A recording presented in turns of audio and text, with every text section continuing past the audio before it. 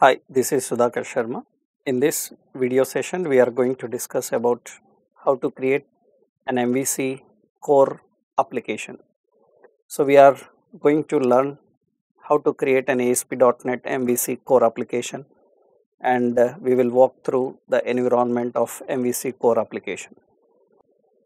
What is ASP.NET MVC core and what are the various features of MVC core we discussed in early sessions. In this session, we are practically going to demonstrate and see how to create an MVC application and what is the infrastructure of an MVC core application. For that, we are using the editor Visual Studio 219, and in this Visual Studio 219, you need to set up an environment to work with core. I will show you the process how we can get through this.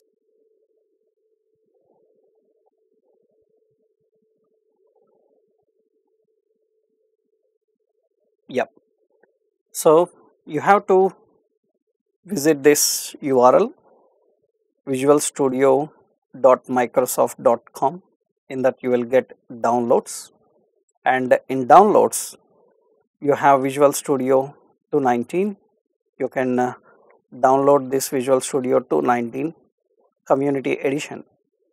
So this Community Edition is an open source, and this is enough for our practice sessions to work with the complete and development environment.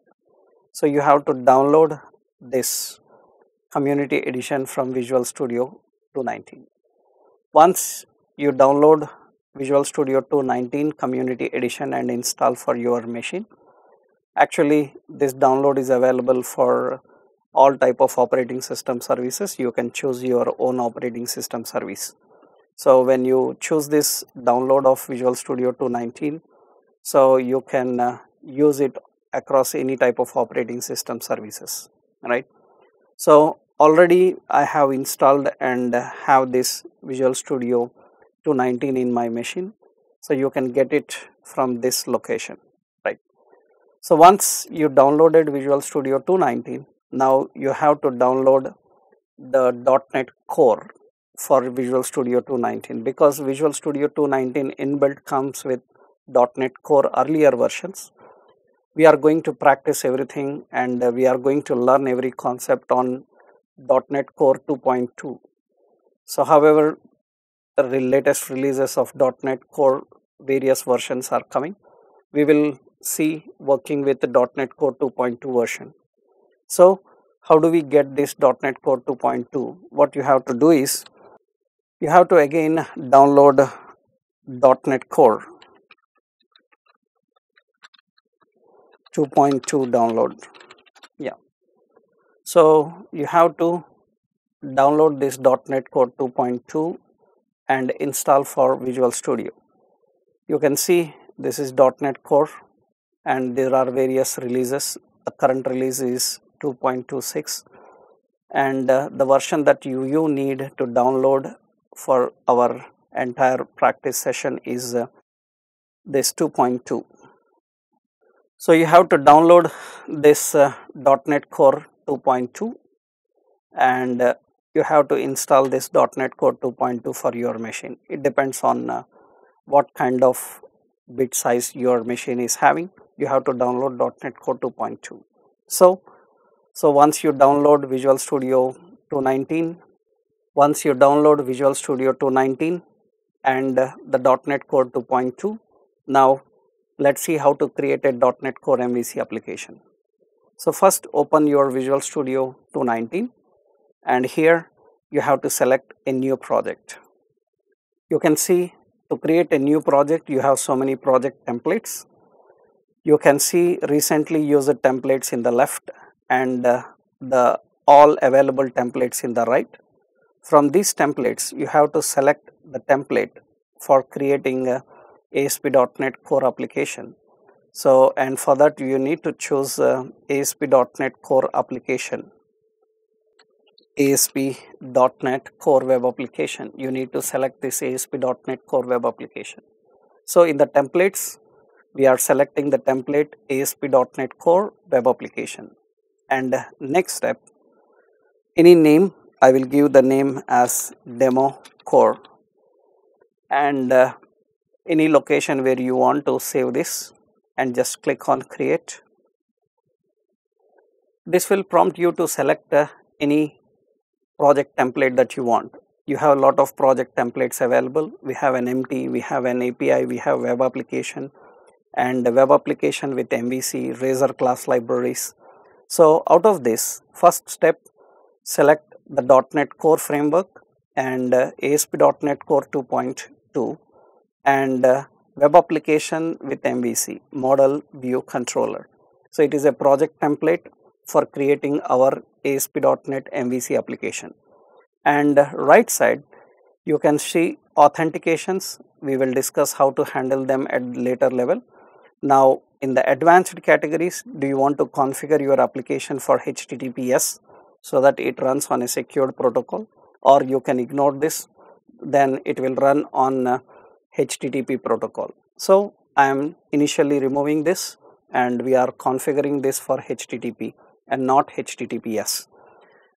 Initially we don't need any Docker support here. Later we will see what is Docker and how to handle. So in the project templates, what we are selecting, the library .NET Core and the version 2.2 and the project template web application MVC, and not configuring on HTTPS, and just like click on create. Yep. So this is an MVC core ASP.NET application. Let's see the infrastructure of this application.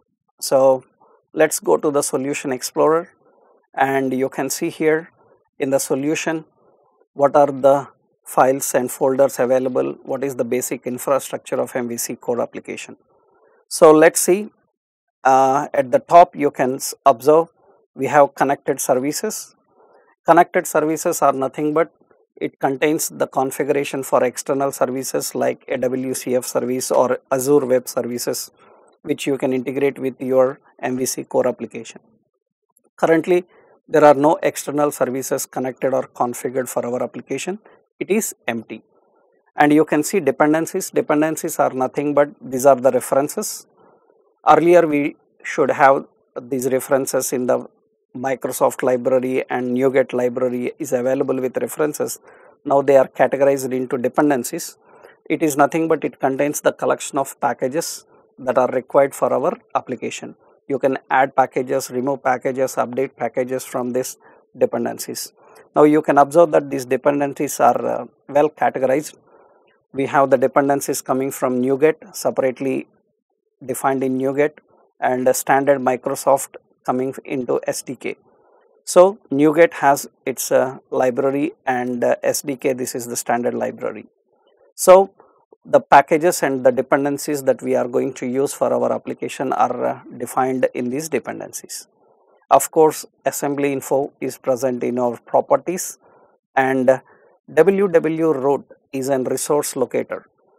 It is a resource location actually. So this resource location is nothing but it contains all dynamic and non-dynamic files that are required for your application.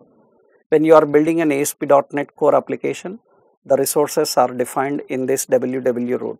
The resources include CSS, JavaScript, and other types of libraries. You can see in this www root we have CSS, we have JavaScript, and we have other libraries. So it contains all dynamic and non-dynamic files which are configured in a resource location. Actually, the physical path for this is C inet pub www root. This is the resource location for your files. So whatever the files that you want for your MVC project, you can keep this in www root, which includes images, CSS, and JavaScript files. And you can see controllers. Of course, it contains all controller classes which define application specific logic. And models, model contains the model classes which define the data specific logic. And views, views contains the application user interface UI. However, we are going to learn detailedly about every point. We are taking an overview of all these folders and file system. App settings.json is an application configuration file. Earlier versions we have a web config file where we need to define application settings, session settings, and all types of connection strings. Now all these are defined in app settings.json. We are not having a web config here, so instead of web config, all configuration is defined in app settings.json. How do we configure? We will see that. You can see this app settings.json. It contains a JSON syntax where all the configurations are defined. So how to configure, we will see in our next levels. And we have a program CS. Program CS contains all the information about logging, configuration and hosting the application. Actually, program CS comprises of a main which configures the startup, which is responsible for building and running your application. It is also required for configuring application for various types of environment, like it can be for development, production or quality. And we have startup CS. This startup CS comprises of all the middleware configurations. That means you need a middleware configuration for handling communication in network based application.